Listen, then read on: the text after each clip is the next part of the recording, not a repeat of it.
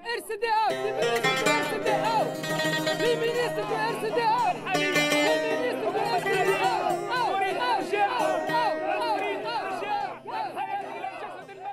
the 17th of December, 2010, a man called Mohamed Bouazizi in the town of Sidi Bouzid in Tunisia gets slapped around by the police. He is a fruit salesman, and they take away all his wares, and he gets furious, and he goes to the governorate to complain, and nobody listens to him, so he sets himself on fire at about 11:30.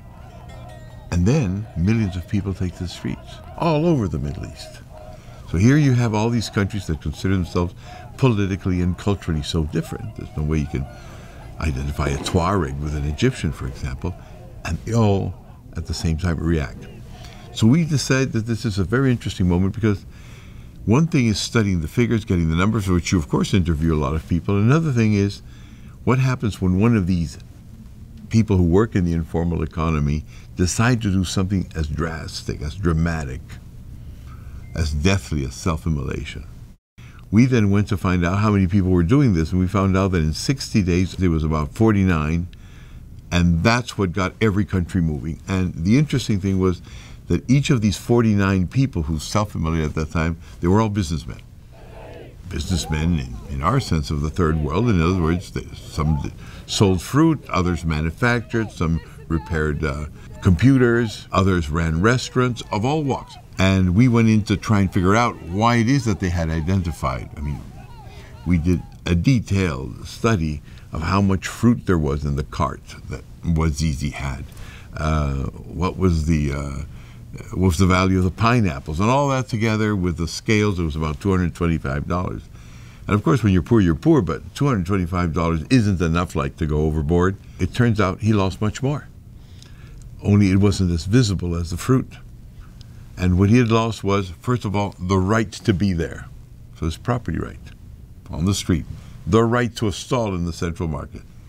Nothing bigger than a small bed. That's all that these people have to sell. And he lost both of those rights. And they were customary rights.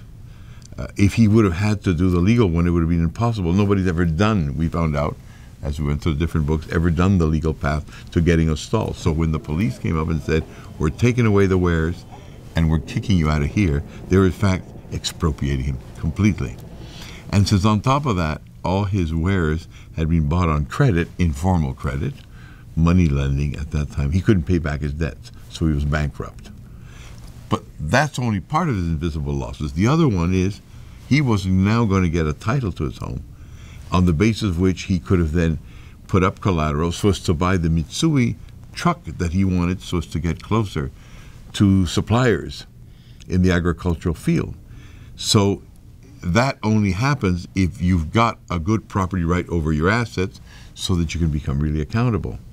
So he lost his right, therefore, to create collateral. He lost his right to form a company and therefore issue shares. You can't do that unless you have a company. You've got to be legal. But they were all extra legal. They were expropriated, and at the moment of expropriation is when they say, I'm fed up and I light up. And somehow or other, that is recognized all over the place. Our thesis is that since we have calculated that there's about 200 million Arabs who are also extra legal or illegal or informal, whatever you want to call them, businessmen that work outside the law, 200 million, that's the army that marched.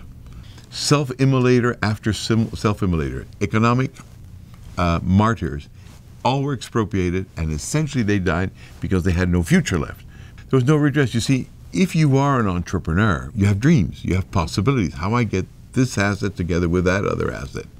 And they know very well that to do that, you need law. You can only combine things by contracts and by having a clear property right that you can transfer, that is fungible. Now, it doesn't mean that they had studied law and economics or the power of institutions. They just know. The way the authorities are organized, the same guy who can take an apple away from your cart, they can do that in the States. I remember Charlie Chaplin films. You know, the cop came and took an apple and took a bite off it. That cop can't take away a property right from you. He can't take away your house. He can take away your apples. In these countries, because property rights are in place, he can take away everything.